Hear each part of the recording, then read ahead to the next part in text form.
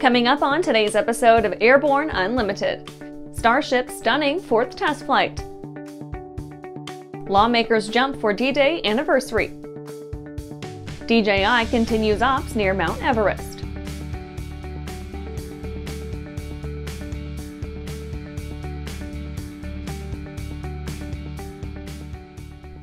Welcome to Airborne Unlimited. I'm your host, Holland Lee. Let's get into today's stories. Starship stunning 4th test flight.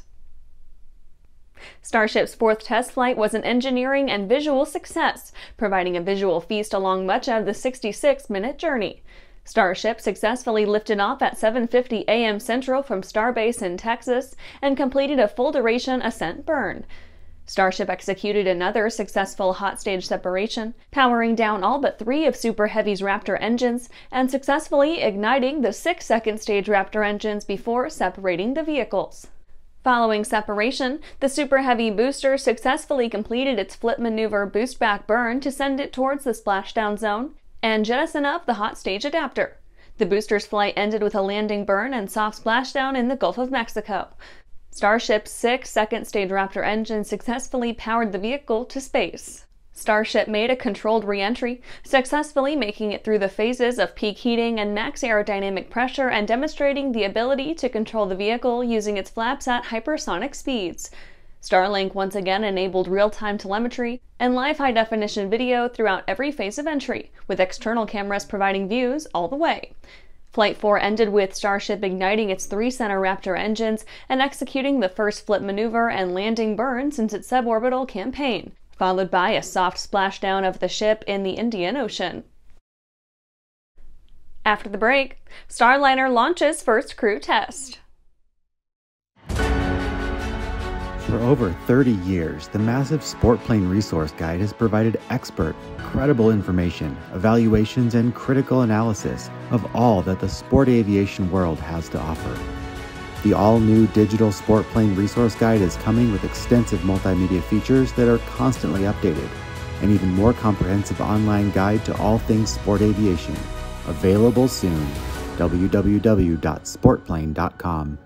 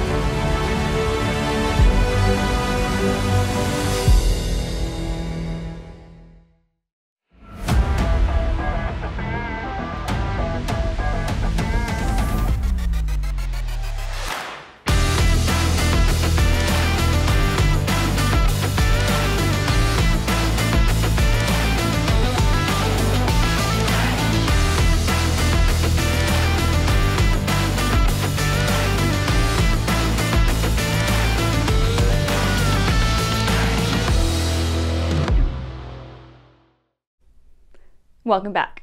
Now let's take a trip around the patch for some shorter stories. Starliner launches first crew test. The United Launch Alliance was proud to announce the successful liftoff of an Atlas V carrying Boeing CST-100 Starliner out of Space Launch Complex 41 at Cape Canaveral Space Force Station, Florida.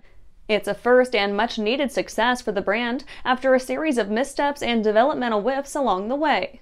The Starliner is meant to one day make up half of NASA's actual crew delivery craft in tandem with the SpaceX Crew Dragon, a proven performer with a number of launches already under its belt.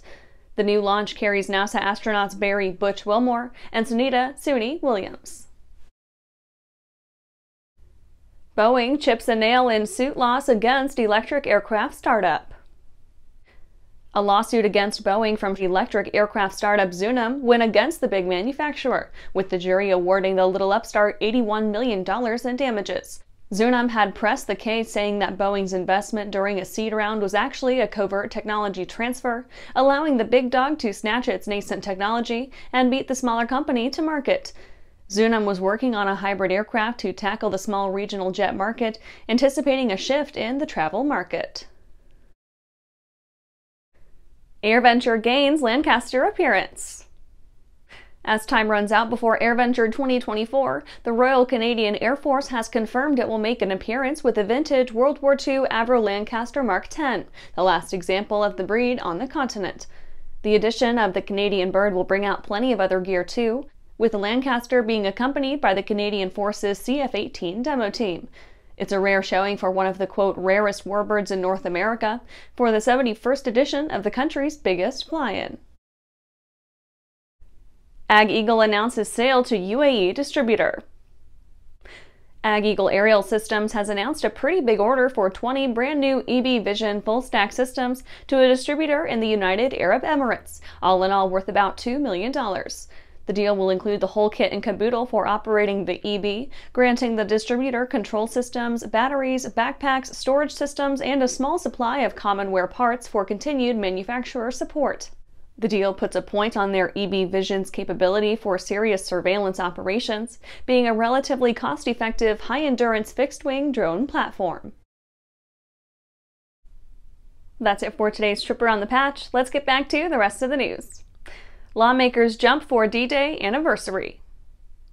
A team of House Republicans was set to jump out of a C-47 Skytrain in commemoration of D-Day's 80th anniversary, joined by a delegation to Normandy, France. The team completed a practice jump last April, getting current and consistent ahead of the big day. At the time, it raised some eyebrows since their side of the aisle only had a single vote majority, and they could scarcely afford to lose one of their own should the jump go awry. In some small bout of consolation, the House has actually gotten younger on average, down to just under 58 years, and a far cry from the Senate's average of 65. Altogether, the jumpers included a bevy of former servicemen who all leapt at the chance to make a true-to-life jump over Normandy. The head appears to be California Rep. Darrell Issa, who has kept the wire abreast of the project, joined by Texas Reps Ronnie Jackson, Morgan Luttrell, and Dan Crenshaw, Georgian Rep. Rich McCormick, Tennessee Rep. Mark Green, and Florida Reps. Corey Mills and Michael Waltz.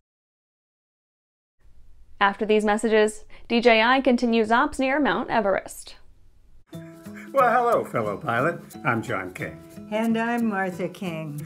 You know, we've all had our flying lives disrupted lately. Well, King Schools is here to help you stay up to date with courses that you can access on your desktop, iPad, or iPhone. If you'd like a refresher or just want to expand your aviation horizons, we have a course for you. So head over to kingschools.com/rusty today for details. There's a lot of places I get to at the end of the runway or in turnarounds that I need an engine running. So for me, it's very important to have a product that I'm absolutely confident with. I am very confident with the Trailblazer propeller. And when I'm flying air shows, I know that propeller is going to be right for me.